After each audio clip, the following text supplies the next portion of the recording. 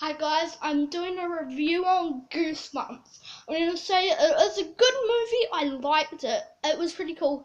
They should have chosen another person to be R.L. Stine other than Jack Black though. That's my opinion. But overall, I thought it was a really great movie. And you guys tell me if you tell me if you liked Goosebumps, if you've seen it already, because I know I have, and I think it's really cool. I'm doing a new series anyway, and it's reviews. So I think it was a pretty great movie, but this is spoilers alert. Spoilers alert.